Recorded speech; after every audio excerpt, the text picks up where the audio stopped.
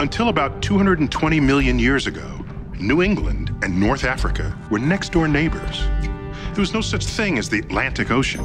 Those thin blue fingers at the center, they were lakes.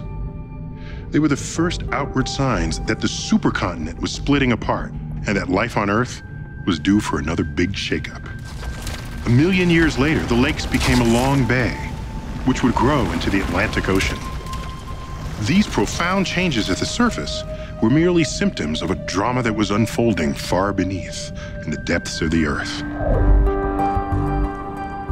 By the time we got here, the telltale traces of global upheaval were buried at the bottom of the deep blue sea. We were completely cut off from the great story of Earth's violent past. A species of amnesiacs, trying to find out who we were and what happened before we awakened. In 1570, Abraham Ortelius created the first modern world atlas, reflecting the discoveries of the previous 80 years. The golden age of exploration. Before the ink was dry, Ortelius stepped back from his masterpiece and became the first of many to notice the striking puzzle piece fit between the continents on either side of the Atlantic. He later wrote that the Americas were torn away from Europe and Africa by earthquakes and floods. But Ortelius's observation remained nothing more than a hunch for the next couple of centuries. Until an early 20th century German astronomer and meteorologist amassed the evidence to build the scientific case for it. Alfred Wegener had been drafted during the First World War, but was wounded soon after. As he recovered in a field hospital, he scoured scientific literature for clues to the Earth's past. Years before, Wegener had happened upon an intriguing paper in the stacks of his university library. It puzzled Wegener that fossils of the same species of a now extinct fern were reported to be found on both sides of the Atlantic. Even more curious were the discoveries of fossils of the same dinosaurs on both continents.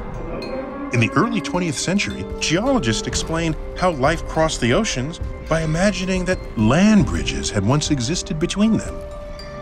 It was thought that these bridges gradually disintegrated and vanished beneath the waves long ago. But there was one piece of evidence that convinced Wegener that the prevailing scientific view must be wrong: the Earth itself.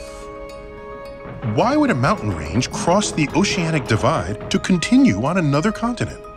And why would you find the same unique pattern in the layers of rocks in both Brazil and South Africa?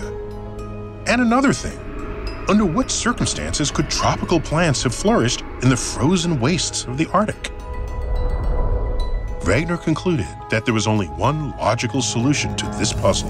There had once been a single supercontinent on Earth. He named it Pangaea.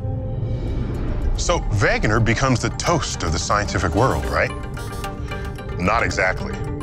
Most geologists ridiculed Wegener's hypothesis of continental drift. They preferred their imaginary natural land bridges to explain away Wegener's evidence. How, they asked, could a continent plow through the solid rock of the ocean floor? Wegener had no convincing answer. He became the laughing stock of the field, a pariah at scientific conferences. Despite this, Wegener continued to fight for his ideas, conducting daring research expeditions to gather evidence. On one of these, he learned that colleagues were trapped on an ice cap without food. On his way back from the mission, he became lost in a blizzard. A day or two after his 50th birthday, he disappeared, never knowing that in time he would be vindicated and come to be viewed as one of the greatest geologists in history.